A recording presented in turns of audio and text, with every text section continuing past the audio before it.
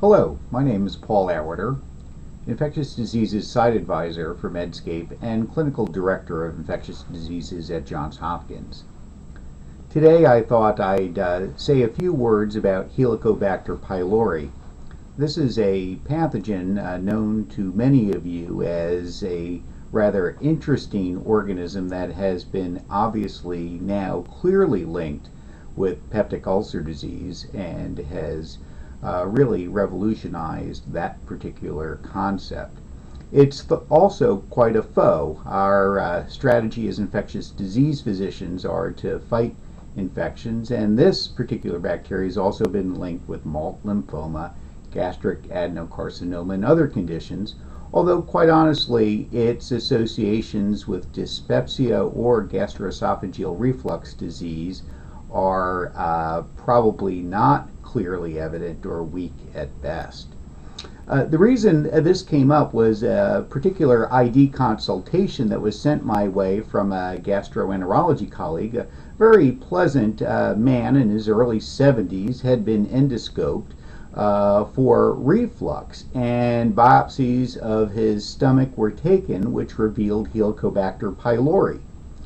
He had taken at least 3 courses of antimicrobial and proton pump inhibitor therapy and has failed to eradicate the organism. And of course, the ability to understand this has been aided recently by the use of the Helicobacter stool antigen assay and the Helicobacter breath test, not meaning we have to proceed with biopsy for surveillance. So this got me to thinking a bit, in this man who otherwise was quite asymptomatic, how strongly should I push to have him treated successfully and eradicate this Helicobacter pylori? Over the past few years, Marty Blazer and his colleagues who have been studying Helicobacter pylori have done a number of interesting epidemiological studies, and has found, at least with Helicobacter serology as a surrogate, that if people are Helicobacter seronegative, they are at increased risk for esophageal cancer. 2 more recent studies have suggested that people that are, or children that are not H. pylori positive, are at increased risks for obesity and asthma.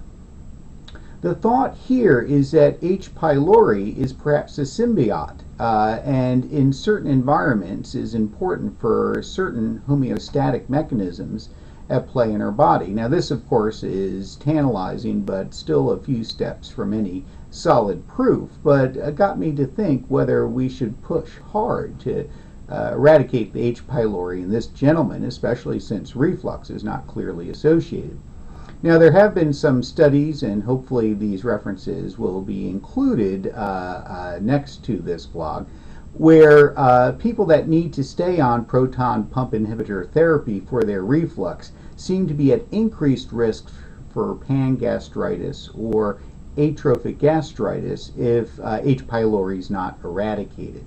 So the sense that I got, and I'm by no means an expert, but this area remains, I think, quite uncertain, but to my view, H. pylori can certainly perhaps be a good thing in some situations, perhaps, and much like a part of the flora that might have co-evolved with human beings over years. But at other times quite disadvantageous, especially if it will abet a cancer development or so on.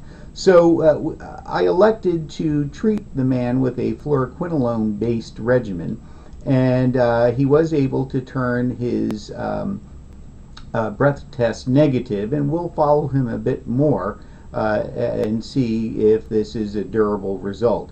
I think what this means is there are a tremendous number of papers and groups looking at the particular H. pylori questions. There's still lots to learn about whether this is always a foe or at times a friend, and certainly begs the question whether routine antibiotic use for non significant conditions in childhood may be doing a disservice.